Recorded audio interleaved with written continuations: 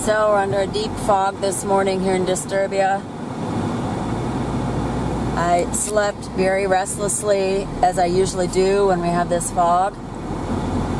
It is not normal. Don't tell me it's normal. We have this fog always before there's a spike in temperature. I came to Germany in 1990, and it used to be that we'd have a clear sky at night, the temperatures would plummet, we'd have frost. And this was the case up until around 2009, after the fake economic crash instigated by Obama. Then suddenly we didn't have winter anymore. The seasons began to just merge one into the other, and people got used to having the glow ball. The glow ball first appeared, as far as I know, in 2017. This is occult knowledge, this glow ball, because it's not real. It is an illusion, but it does have physical consequences. You see, now there's less fog here. Sometimes there's more fog here and less fog there. You see, there's no rhyme or reason to this so-called fog. My window was full. I thought it was full of water. It looked to be full of water. But no, it was also partially frozen. This is completely anomalous. Either it's frozen or it's not. But you get these hybrid situations, you see. That's what the devil loves. He loves these hybrid situations. He's actually working on merging everything. Not only the genders, but also the seasons. God, look at you can see the fog in these people's headlights. God made many diversifications. Men are different from women. Summer is different from spring. Spring is different from winter. Winter is not fall. But the devil says, oh no, it's all the same, you see. And he's using alchemy to prove it, which is chemistry. It's just chemicals in the atmosphere rather than natural atmosphere given to us by God. We have chemicals in the atmosphere. Now this is interesting. There's very little fog here. And don't say, well, that's because you're going over a bridge and there's no fog over bridges. It's a bunch of baloney. They can put fog in where they want fog. That's my whole point. Oh, yes, you can see the glare here. So there is fog. It's getting thicker. Finally, I realized in 2009, because I thought, you know, this is quite odd. It's 2 degrees at 6 o'clock in the afternoon, at night. And you wake up in the morning and it's 8 degrees and you've got water on your window. I'm just going to call it water or rain. It doesn't matter what you call it. It's all the same thing, you see.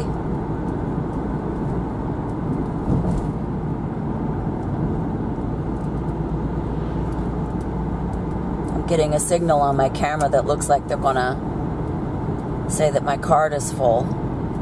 That's why I stopped talking for a second. Yeah, so the thing is, you don't need to know science. You don't need to know all their fake rules. They're lies anyways. You just need to observe and compare what you have now to what always was before. Why is it the same temperature in October and during the day as it was in August during the day? Maybe just a couple of degrees cooler, maybe 4 or 5 degrees cooler. How does that work? Well, it works by chemistry. Well, let's just call it chemistry. They're pumping out gases which are metals based. Mercury is metals based. It is very deadly. It operates on people's nerves. It settles in the brain, just like aluminum does.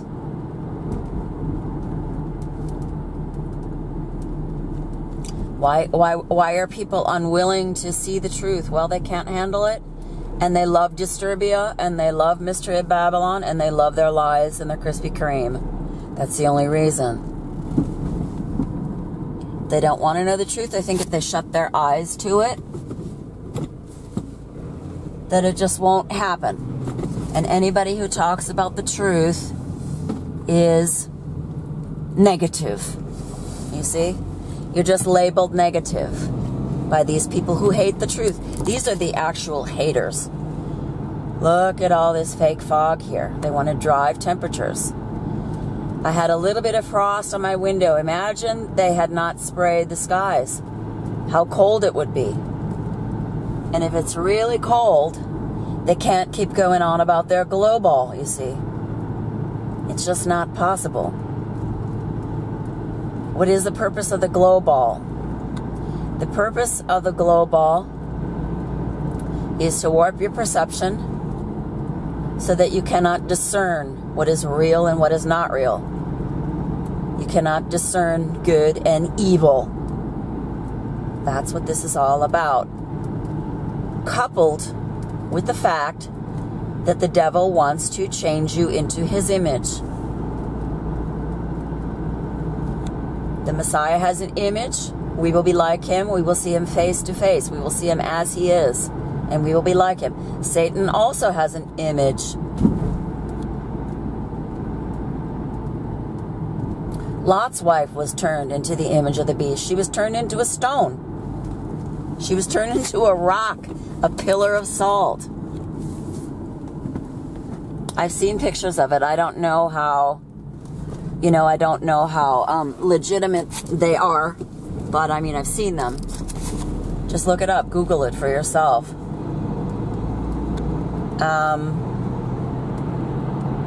Yeah, so that's the image of the beast. How is he going to do this? He's going to do the sort of like Frankenstein. You know how they stuck Frankenstein together with all different parts of corpses that were dug up out of the graves, and then he applied electricity. This whole lie about electricity being clean and so forth, where do you think they get the term or have derived the term electrosmog?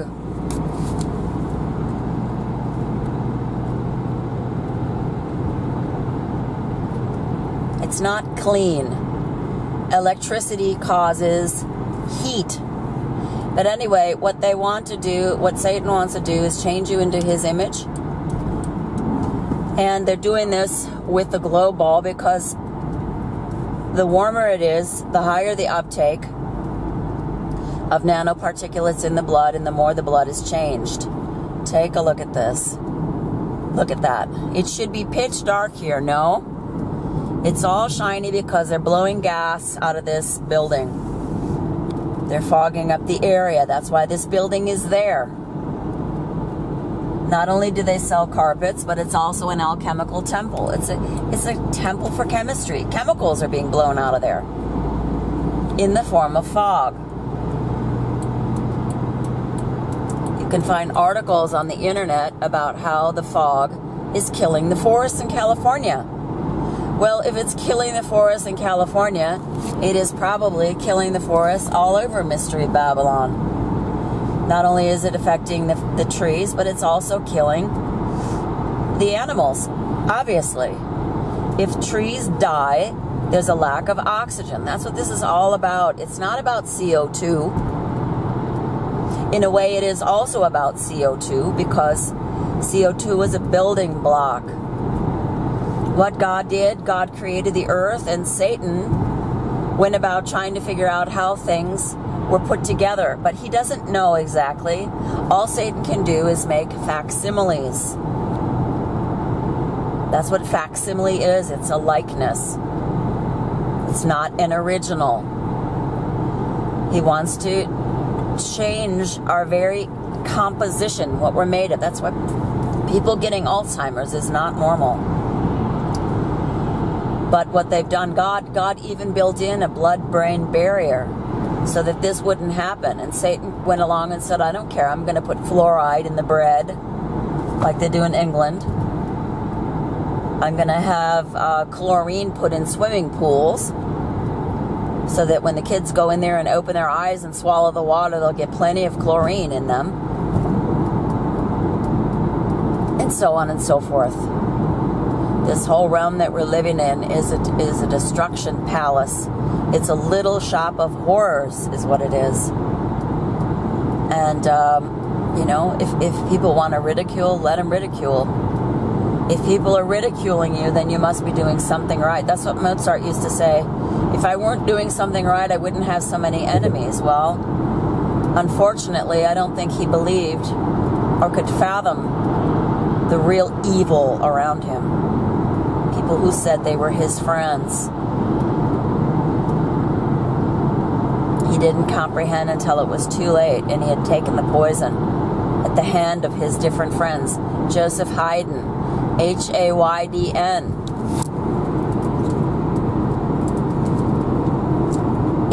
Heiden in German means pagan. And they're both pronounced the same. Haydn. Very, very similar. Then you've got Beethoven, which is Beethoven. And it means Nichtigkeit in German. Nothingness. Nothingness. Can you imagine Beethoven killing Mozart for that little bit of fame that he had? I know that everything Beethoven did was a rip-off of Mozart. His Fidelio was Figaro. And on it goes. I didn't really want to make this about Mozart. But, you know, I do draw quite a few parallels between Mozart and Messiah. And the thing is, they're keeping Mozart's memory alive. But what they've done is they've conformed him to the image of the beast. So you get a false picture of him. And anybody who tells the truth about him is ridiculed. So, I mean, where great ridicule is, you know that people are telling the truth. Even if one person tells the truth, Satan can't handle it. Mozart was one composer out of, you know, hundreds at least at that time. Take a look at Franz Joseph Haydn, who probably was an accomplice to murder. I don't know for sure. How would I know? I'm just guessing due to what do you call it? Evidence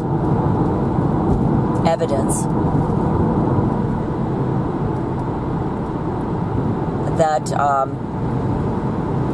he was murdered. But oh no, I lost my train of thought. I coughed twice and now I can't remember what I was going to say. But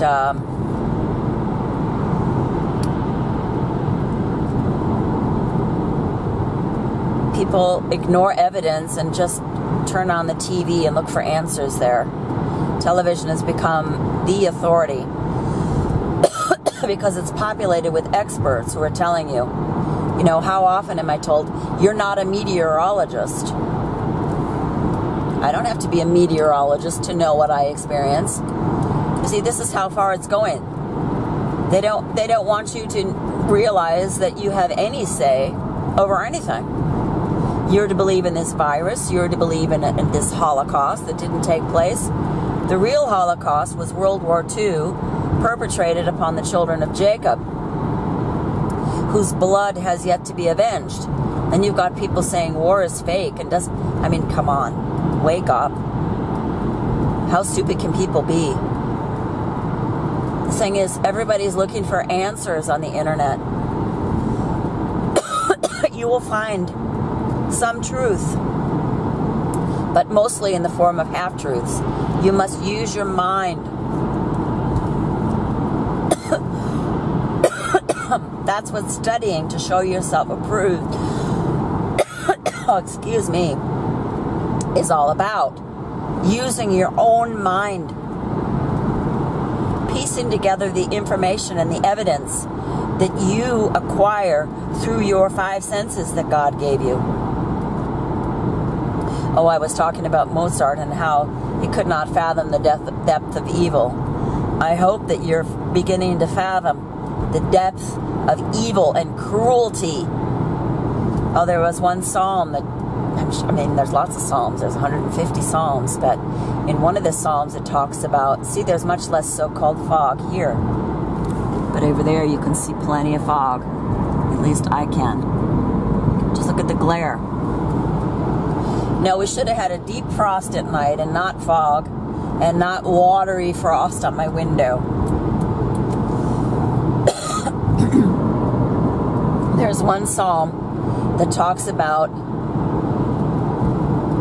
the wicked, evil kings of this earth perpetrating their wicked deeds in darkness. But when the man of sin comes, they will begin to perpetrate these wicked deeds in the public square. In the public square. Why do you think they call it a square?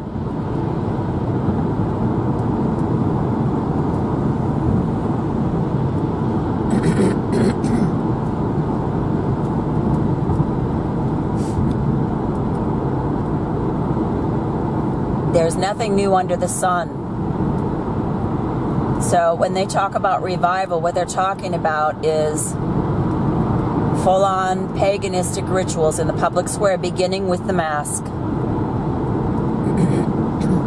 Beginning with the mask. Take a look at the movie Eyes Wide Shut. It's all about the masquerade taking place. Just, you can take a look at, you know, I don't think they have the full movie on internet. I bought the film a couple years ago and watched it. I watched it several times. You have to be careful, obviously, when you're watching these satanic movies, because they have a way of getting hold of your subconscious mind. That's what NLP is all about. They're programming you without your knowledge. That's why people, you know, I marvel, people who watch a lot of TV, all they do is repeat verbatim what they have seen on TV, and they think that they're erudite. They really do. They think, oh, I know something because I watch TV, and oh my gosh, no. Come out of her, my people, and touch not the unclean thing. Think about your immortal life in eternity, in paradise, with your Creator. Be conformed not to this world, but be transformed in your mind. Gird up the loins of your mind to be able to face the truth. Which is hideous and tyrannical. But there's power in the truth. The more you avail yourself of the truth, the more the Lord God Almighty will give you understanding to face it, to decipher it, to discern it, to discern evil and good. Satan told Adam and Eve, oh, I'm going to give you, if you eat this fruit, you're going to know good from evil. Well, no, they didn't know good from evil. Just the opposite happened. Take a look at this fog in the city. Come on. Wake up.